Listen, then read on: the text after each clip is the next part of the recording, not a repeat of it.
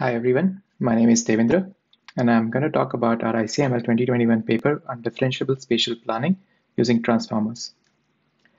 The problem of spatial planning involves finding the shortest path to a goal location from a starting location given an obstacle map. The map is spatial as opposed to any arbitrary graph, which means that there is some regularity in distances between elements of the map. Our objective is to develop methods that can learn to plan from data. So a natural question is, why do we need machine learning for a problem which has stable classical solutions like Dijkstra and A*? There are two key reasons. First, the world consists of many statistical regularities. For example, walls are mostly parallel or perpendicular to each other, and the furniture is aligned with the walls, and so on. Classical methods do not capture these regularities because they optimize a plan from scratch for each new setup. A learned planner, represented via a neural network, can not only capture these regularities but can also be efficient at inference time, as the plan is just a result of a forward pass through the network.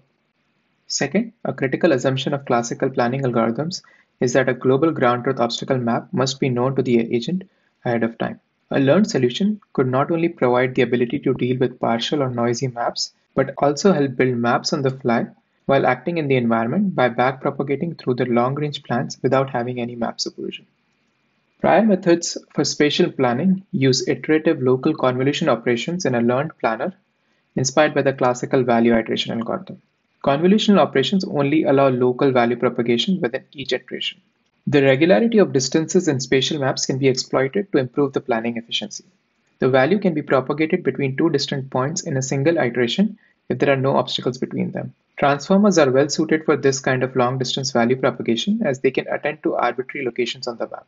We consider two settings in our experiments, known maps and unknown maps. In the first setting, the map and goal location are given as input to the planning model, and the objective is to predict action distances or the number of actions required to reach the goal from all other traversable locations. We implement planning with known maps for both navigation and manipulation. For manipulation, we consider a planar arm with 2 degrees of freedom and convert the observation into the configuration space to get the input map. We present the Spatial Planning Transformer or SPT model to learn planning. The input and goal location are first passed through an encoder module, which consists of 1x1 convolution layers to get the embedding of each element in the map. The embeddings are then flattened and passed through a transformer module.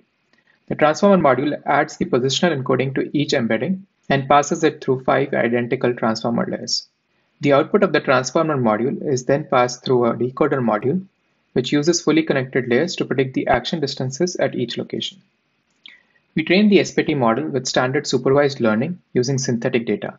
For every input map and goal, we predict the action distances from all navigable locations and minimize the mean squared error loss. We then use the SPT model trained on the synthetic data for the second setting of planning with unknown maps. In this setting, we pass the raw sensor observations through a mapping model and pass the predicted map through the pre-trained and frozen SPT model to predict the action distances. Since the planning module is pre-trained and it expects a structured map input, the mapper module learns to predict the map accurately such that the predicted map, when passed through the planner, minimizes the action level loss.